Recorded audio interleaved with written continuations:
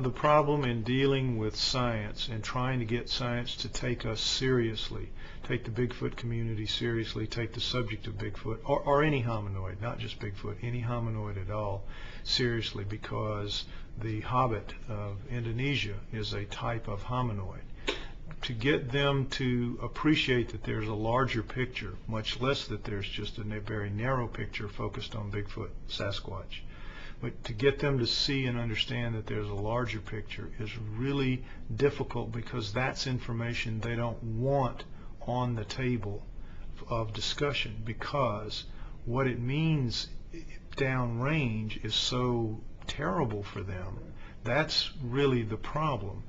If you could show them absolute incontrovertible proof that hominoids were real, they still would do everything they could to avoid acknowledging and accepting it, because when it has to be accepted, whenever that day comes, and that day will come because these things are real, but when that day comes that they have to accept it, what it means is that the so-called pre-humans of the anthropological record, of the archaeological record, will be proving beyond a shadow of a doubt that the pre-humans, what are called the pre-humans, this is the Australopithecines, all the early homos, Homo habilis, Homo erectus, right through Neanderthal, that all of those creatures are not humans, have nothing to do with humans, never had anything to do with humans.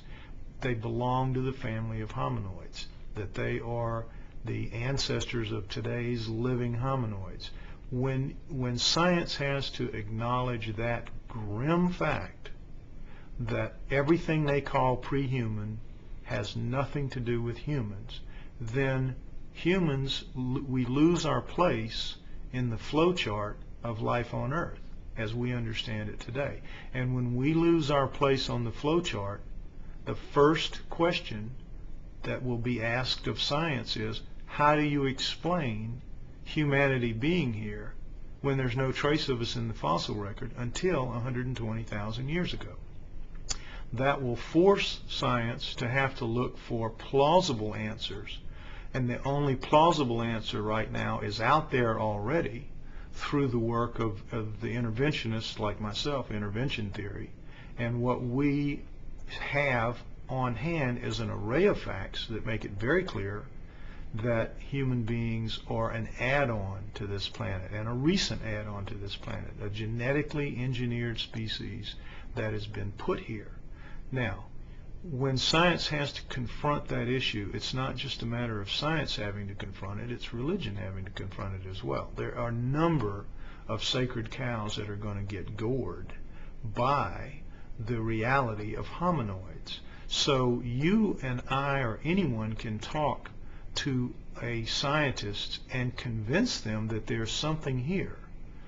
But what they don't want to hear is, what they don't want to deal with or accept or confront is what it means downrange for their reality. And when they understand that, and many of them do, don't think that because I'm sitting here talking about this, I'm the only person in the world that's aware of these things. I'm not.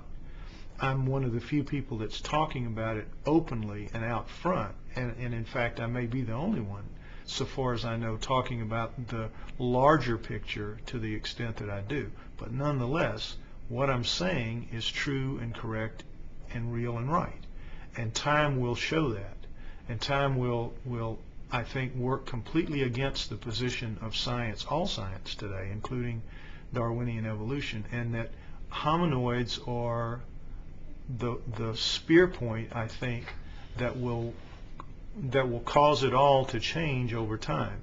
The other possibility that would be equally dramatic would be if a UFO landed on the White House lawn. I don't think that is likely to happen.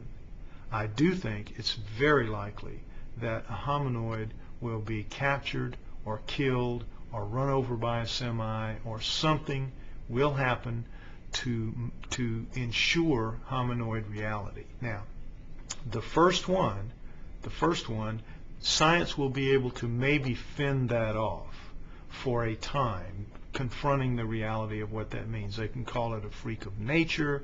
They can do all kinds of contortions to try to avoid facing up. But once, it'll be like the panda. Once they can't deny that it's there, people are going to start funding searches, and more will be found. And as more are found, and as the grim reality has to be confronted, that these things, not only are they the ancestors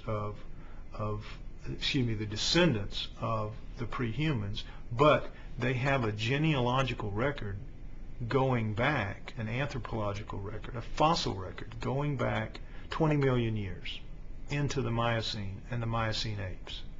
And when that connection has to be confronted, that there's a 20 million year history of these creatures on Earth, the hominoids, that can be clocked that far back, stem to stern, from then to now, today.